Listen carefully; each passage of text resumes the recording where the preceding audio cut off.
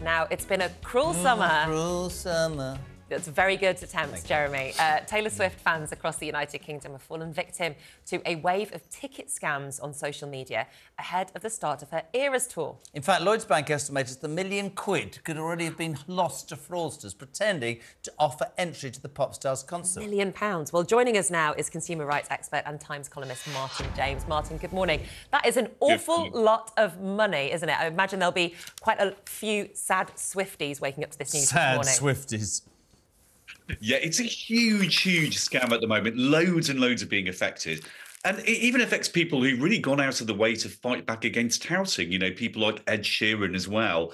And one of the problems with this is the demand is just so high to actually get through the door, to see Taylor Swift. And of course, with ticket prices costing upwards of 200 quid and much, much more for VIP packages, then actually it makes sense to lure in people who might be desperate to spend some money. If you're just spending 50 quid on a concert, there's nothing really in it for the various ticket touts. But this is endemic and it's only going to get worse. And Martyn, that image we're seeing on screen there, is that an example of a fake or a real website? I don't know if you're even able to tell. It certainly looks like one of the fake ones. The problem is it's incredibly easy to fake convincing looking brands and websites. Now, as anyone who's received an email from their bank recently that turns out to be a fake one will know, you know, for very, very basic, simple software, you can create a whole fake website in less than 30 minutes for just a couple of quid. So it's really, really easy. It's very insidious as well, because frauds like this play on people's demand and their desire to show their fandom and their support for the artists that they love.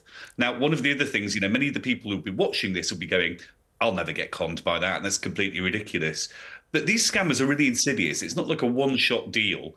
Many of the people who've spoken out about this particular scam will have been lured into it after maybe finding a Facebook marketplace forum. There are loads of these fan groups out there where fans exchange information and share their top tips and their favourite songs. So you actually find that you build up a friendship with these people before somebody turns around and says, oh, I've got 2 spare tickets. And Martyn, the thing is, this is a wider issue of online scams, and we'll talk about, you know, maybe some techniques that people can take from you. There's another great story out today. Customers of Booking.com have told how they lost money after falling for a convincing scam whilst trying to book a summer holiday, 900 quid. This is everywhere, man. So let's just talk specifically. I mean, I can sit here and pontificate and say the high-tech companies need to take more involvement. They make billions out of people. They need to be able to do this. But what can you say to everyday people so that they don't end up out of pocket?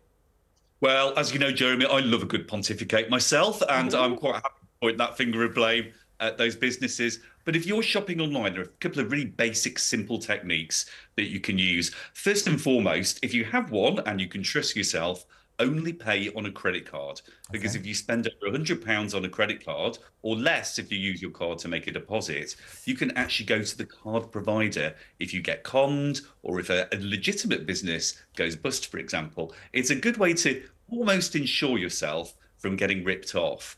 If you pay by debit card as well, though, as many of the people in the Booking.com scam that you just mentioned have said, if you contact your bank or card provider and they act quickly, they can often charge back that money. It's a really simple process. No, that's all well and good. I guess what I'm saying, Bud, is the things, I mean, Nick made the point about that you couldn't tell. How can we tell that it's fake, or can't we tell it's fake? You can't, is the simple answer. And you've just got to be incredibly cynical.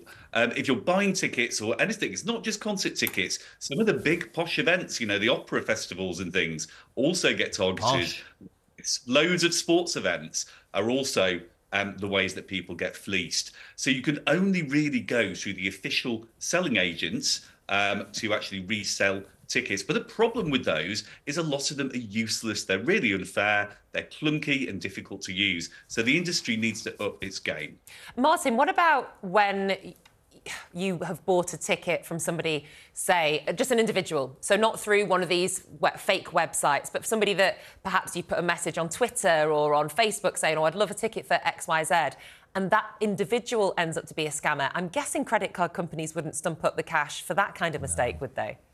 That's right, yeah, because usually under those circumstances, you'd be either handing over cash or you'd be doing a money transfer. Now, people assume if you transfer money from your bank account, even if you do it there and then on your phone, you'll be covered. But no, if you make a money transfer from your account, it's as good as gone. I often say to people, if you met someone on a street corner and they offered you 2 Taylor Swift tickets and you gave them 200 quid and they said, oh, I'll just hop round the corner and go and get them, then you'd know that something's dodgy. It almost makes a ticket tout look like a legitimate business. Martyn, thank you as ever very much. I really appreciate you being on. Did I ever told you before about Mrs. Kyle got conned on a tent?